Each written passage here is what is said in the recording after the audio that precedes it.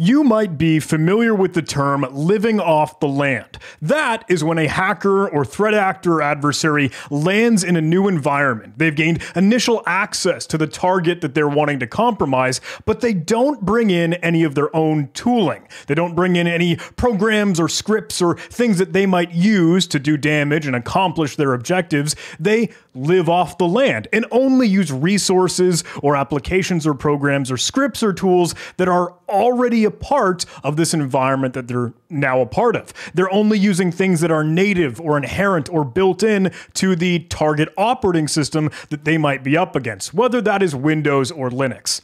In this video, we're going to take a look at how some security researchers might track down some of these living off the land binaries or scripts and tools and techniques that could be used to do something different or new other than what was expected that could still accomplish some task that a threat actor, hacker, adversary might want to do.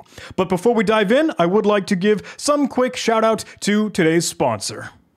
PlexTrack is the premier cybersecurity reporting and collaboration platform that makes penetration testers, red teamers, and cybersecurity teams more efficient, effective, and proactive. With PlexTrack, you can eliminate the dull and boring drudgery of report writing, so you can focus on what's really important: hacking, the engagement, the assessment, and the campaign. And it's not just for offense. PlexTrack is a collaboration portal between both red and blue teams to facilitate effective purple teaming and faster remediation. While coordinating between multiple team members, you easily aggregate findings, pull in reusable content from write-up databases and content libraries, and track and measure progress in real time. You can import assets from common CSV files, Nmap, Nessus, and many of your other favorite tools. PlexTrack boasts 25 plus integrations, and that list is always growing. You can do even more with PlexTrack's runbooks, with scripts mapped to the MITRE ATT&CK framework or plans from Atomic Red Team and Scythe, or assessments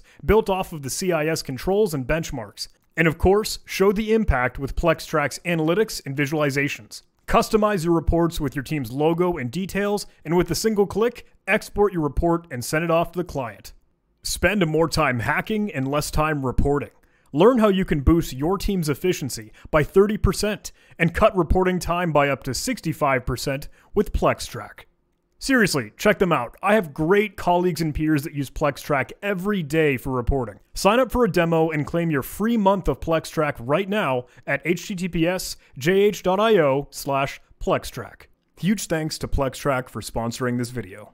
Okay, so now we are diving into the fun stuff. We're here on my computer screen, and you are probably already aware of some online resources like GTFO bins, or other ones, LOL bins or LOLBAS. Again, living off the land binaries, scripts, and libraries. GTFO bins being strictly for Linux or Unix binaries that, again, are all present on a target operating system that is traditionally running Linux or a Unix ecosystem, right? But if you're looking for Windows binaries, you would want to visit LOLBAS, this other resource, again, specifically for the Windows operating system. Now, again, this is a very, very well-known resource, but I will have to admit, hey, you know, there might be some cool, sweet stuff that isn't always going to end up being included in these resources. And with that, I would honestly give some credit and kudos to the great folks over on InfoSec Twitter. Now, I know there are a lot of recent conversations between, Twitter and Mastodon and other social media sites, yada, yada, yada. But ultimately, what I want to be getting towards is the security community, right, is still alive and well and booming and sharing great work and resources and research. And with that, I want to give credit and kudos and shine the spotlight on some incredible folks like Gregores Torek. And forgive me, I might be getting your name wrong, my friend. But hey, I did want to showcase some of the sweet work that he's done and bring it to light with this video with a little bit of a showcase on living off the land binaries and some interesting tricks that you might be able to do. I did ask for permission. I did want to make sure, hey, is all this above board? Are you totally comfortable with me sharing and showcasing it? But he says, absolutely, without a doubt. That's the reason that we make all this education freely accessible. So thank you for being a champion of that initiative and effort here. So now let's really get the party started. I am inside of a flat, vanilla, bare bones installation of Windows 11 inside of a virtual machine, and I want to showcase some other interesting stuff that we might be able to get into. I'm going to open up the terminal. Windows Terminal is one of the sweet new ways to access the command prompt or PowerShell, and I have this window open right here. You might notice on the desktop I do have ProcExp64 and ProcMon64. These are some utilities from the sysinternal suite that I will get into in just a little bit, but I want to set the stage with what we're going to be playing with. So I'm going to full screen this terminal here, and I'm going to open up this program, tpmtool.exe. That is the name of the command that we'll end up running here, and tpmtool is, as you might expect, the utility that can be used to get information about the TPM, or the Trusted Platform Module. Now, if you want to look at some up-to-date information, you could check out this online with some of the resources on the official Microsoft documentation, but ultimately, this is what we'll end up kind of playing with and exploring. You might be able to do some interesting stuff with this. If you wanted to, you could actually kind of trace or see and understand, okay, what are each of these different parameters going to end up doing when this program actually executes? If you were to supply any of these arguments, what might you be able to see that this program actually does? And things that you might not expect, right? This is why you would use some of the utilities like Procmon or Process Explorer, so you can do a little bit more security research to see, does anything weird happen? Does anything out of the ordinary happen? Bear in mind, this TPM tool is, again, native and inherent to Windows. I got to track down where this thing is actually stored, because I think that would be worthwhile to show you. Let me go to the C drive and search for tpmtool.exe in the search bar.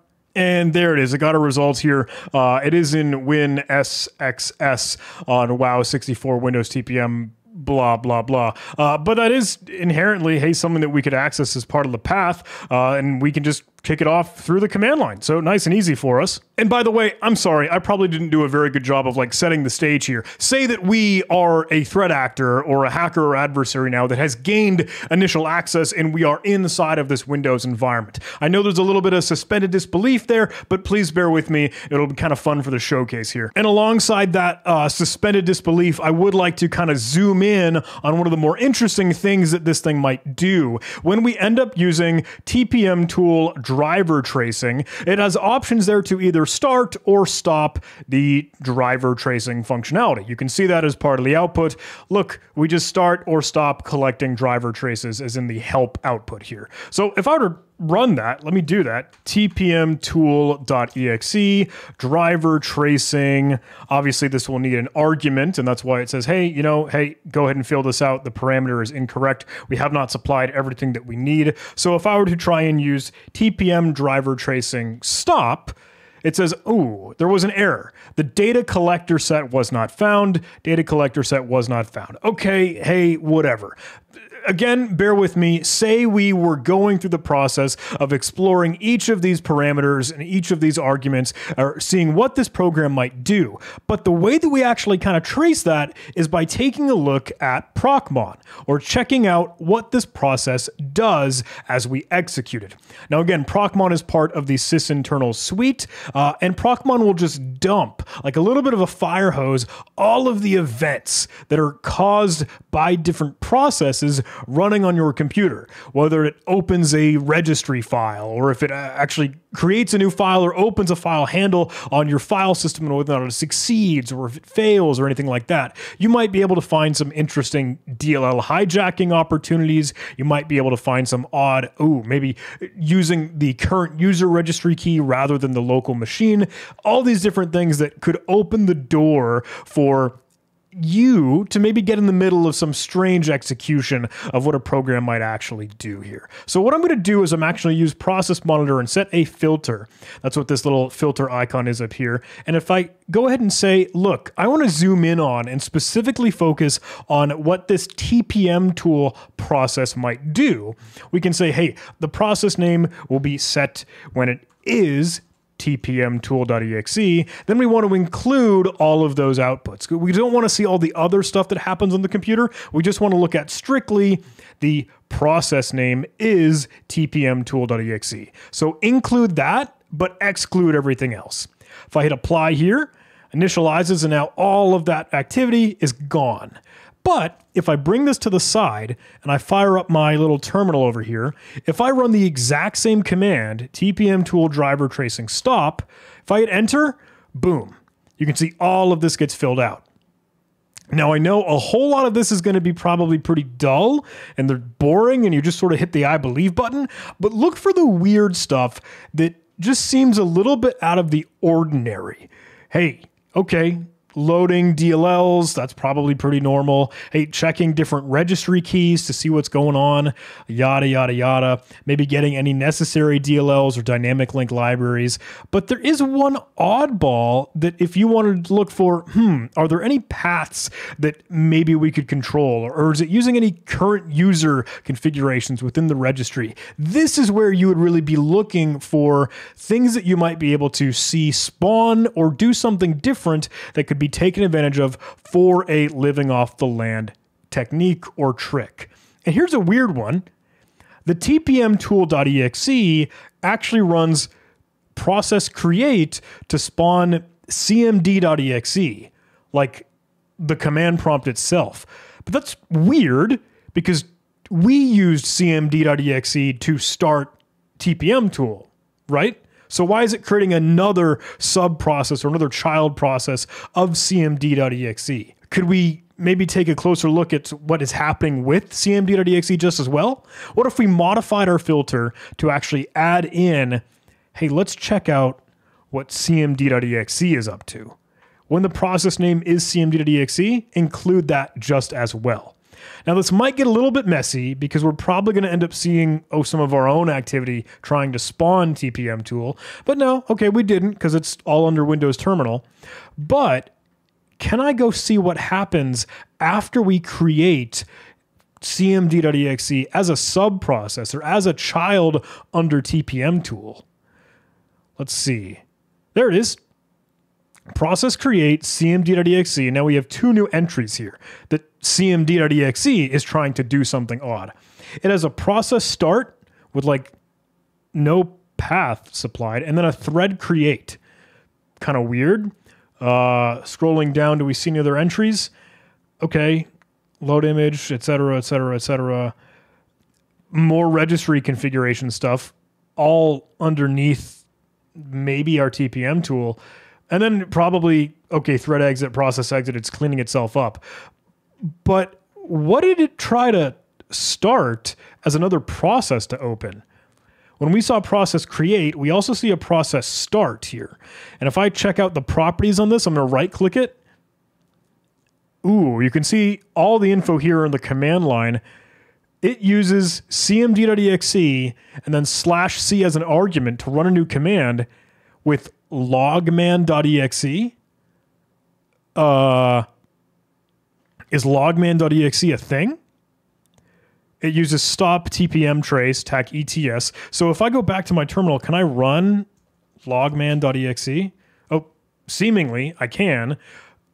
But some of you might be catching on to this weird oddity here, and that cmd.exe/c logman.exe is not specifying a full path for logman.exe.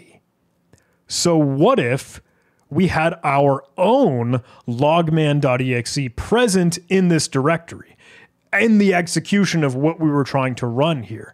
Now, I know this is really weird because we're kind of using TPM tool with some oddball syntax that we just kind of arbitrarily chose, but we dug around and we found it.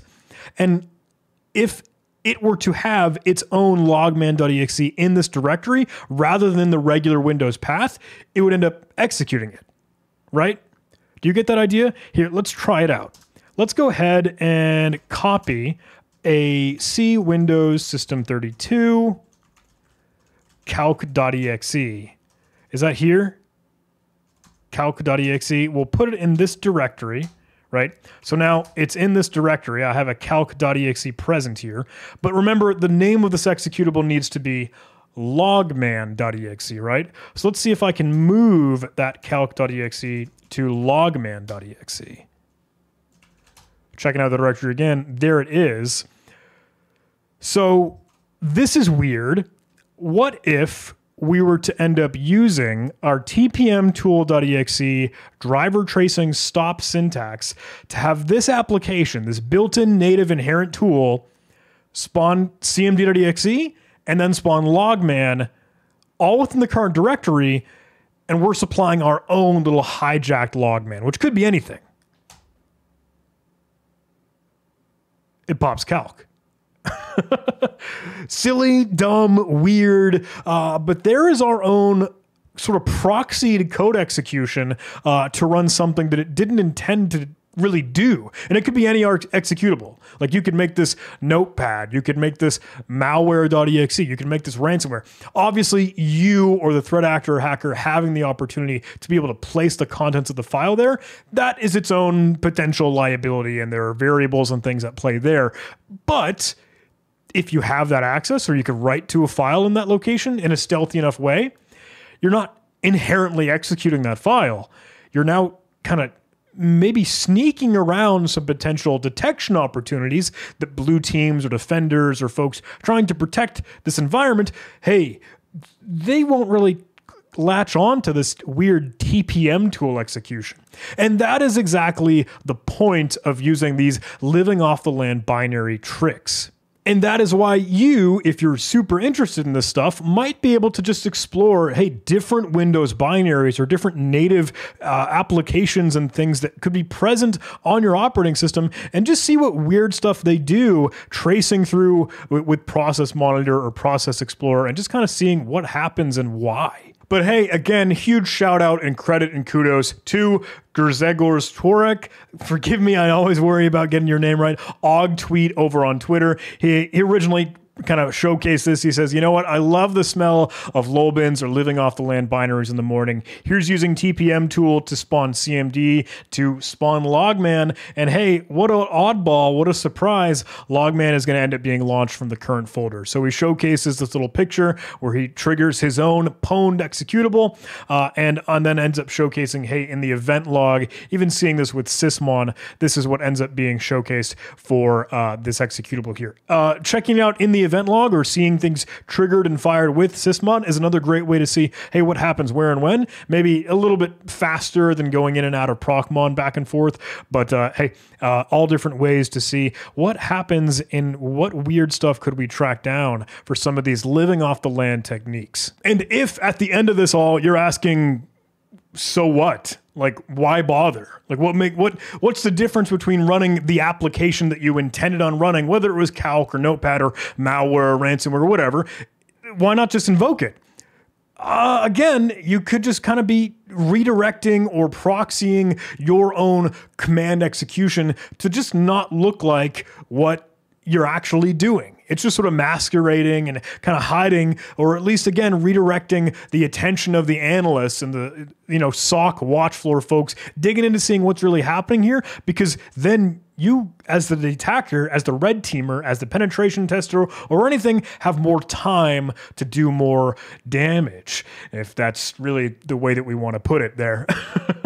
With that said, I hope this is an interesting trick. I hope it's a neat little technique, a little tactic you might be able to put in your toolkit. And with that, I hope you enjoyed the video. And maybe if you're doing some of that red teaming, hey, ethical hacking, pen testing stuff, you're firing up PlexTrack, you're using our sweet sponsor, and you're enjoying videos just like these. If you are, please do those YouTube algorithm things to help the channel grow. Like the video, comment, subscribe. If you'd be so kind, there are donation links if you're interested in Patreon and PayPal in the description. Also, you can join the channel as a member, and that helps kind of, hey, offer some financial funds to help keep me motivated and encouraged to keep doing more stuff just like this. So super appreciate all of your generosity, and a special credit and kudos again to Og Tweet and the great folks online that share great research and help us, help bolster the community. We truly stand on the shoulders of giants, and it takes a village to kind of help keep this thing moving forward. So with that, I'll close out the video here, but thank you for watching, and I'll see you in the next video.